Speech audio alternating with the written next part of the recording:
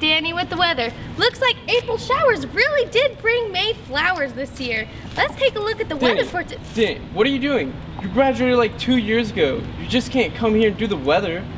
You don't even have a pass, so you didn't even sign in at the office. What are you doing, Danny? Come on, you gotta go. You gotta go. Hey Corona, it's Tyler with the weather. Today, we're gonna see highs of 101 and lows of 66 with gusts of wind up to 13 miles an hour. Don't forget your sunscreen this weekend. It's gonna be highs of 102.